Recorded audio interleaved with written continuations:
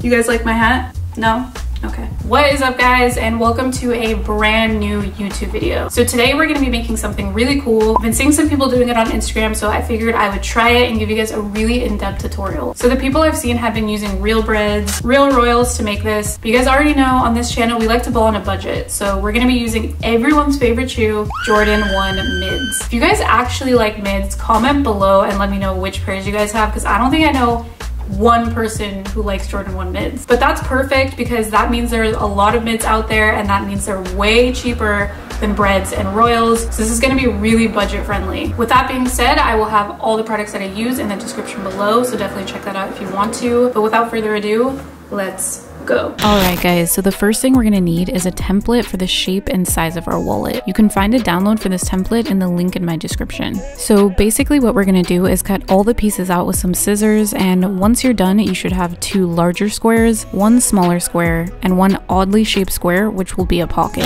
Next, we're gonna grab some black leather, and it's important to note that this leather is 1 millimeter thick so that it's thin enough for a needle to pass through easily. So we're gonna grab those same pieces we just cut out and use some tape to attach them to our leather. Once attached, you can cut away each section with scissors so that it'll be easier to slice them out individually. For more precision slicing, I'm going to be using a box cutter that needs to be very, very sharp. So I'm going to take that very sharp blade and just cut along the lines of the template so that we're cutting our leather underneath to shape. Take your time with this step because the cleaner the edges come out, the better. And we're going to repeat that same precision cutting with all the shapes in our template. So once you have your leather pieces cut out, you should have a front and back piece as well as 2 smaller pocket pieces. Alright, so here's a breakdown of what the pocket piece is. It's basically just your 1 large square, followed by your oddly shaped square, followed by your smallest square. Once all 3 squares are layered onto each other, you can see that it's just 1 back piece with 2 pockets on top. So we're gonna grab some leather glue as well as our oddly shaped piece and add a strip along the edges only. Do not add any glue to the middle of the piece. And then once we have the edges glued, we're gonna lay that piece slightly below the top edge of the square. So traditionally, to make wallets, you want to use these hole punching prongs to kind of mark out and create straight and clean stitches. To do this, I'm going to use the 2-piece prong tool to form a straight line as a guide, and then use my 6-piece prong to hammer in holes along that indent. Once you have your holes punched, you can simply grab a needle and thread and begin threading your way to the end. After that, you can grab a lighter and burn the thread at the end to secure it down. Now that we have our first pocket down, we can add glue to the edges of our smaller piece and glue it on top of that second layer.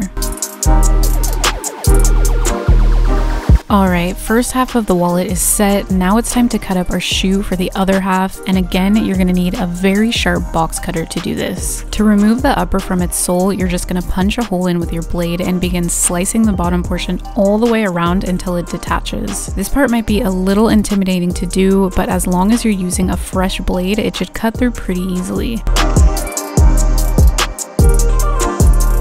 Now that our upper is removed, I'm just going to cut away the toe box panel and use my box cutter to create a slice in the lining. Everything connected to the outside leather needs to be removed, so make sure that anything that is creating extra thickness will get ripped off or stripped away. Alright, our upper has been sliced with all the backing removed. Now we can lay it flat and begin to cut out our front pieces for our wallets. Go ahead and grab your front piece of leather and place it where you'd like on the shoe. Simply use a pencil to trace around the square so we know exactly where to cut. Or you can tape your square to your area and use a box cutter to cut around the shape.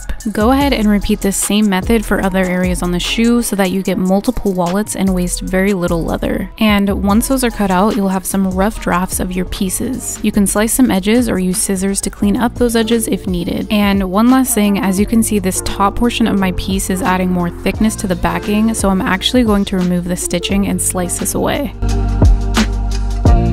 Now we can grab our last remaining leather square as well as a sneaker piece that we just cut out and apply glue to attach the 2 pieces together. This is going to be the front of our wallet. Okay, so we have the front and back piece completed. Now we just have to apply glue to the edges of both and attach the 2 pieces together. Now for stitching, you can use the exact same method that we previously used, where you would create holes using a sharp prong, and then since these 2 pieces are thicker, you can use something called a sewing awl that has a sharper needle at the end for getting through thick leather. This This method is a bit slower, but would definitely get the job done. I personally prefer busting out a sewing machine because it eliminates that need to punch holes, and the needle will pass through all layers of the leather very easily. So we're going to be doing a simple stitch, nothing special, so you could literally create the stitch with the machine fresh out of the box or with minimal sewing knowledge. Every machine is different, but the main things you want to do before sewing are thread your machine, run the thread through your needle, place your threaded bobbin in place, and thread it using your machine's guidelines. Now we can create that very simple stitch along the edges of the wallet. Be sure to backstitch at the beginning and end of your job to hold the thread in place. That basically means just pressing this handy backstitch button when you start and end your stitch. Sewing is done all the way around. Now the great part about working with all white leather is we can make any color we want with some Angelus paint. I have 3 wallets, so I'll be painting them 3 different colorways.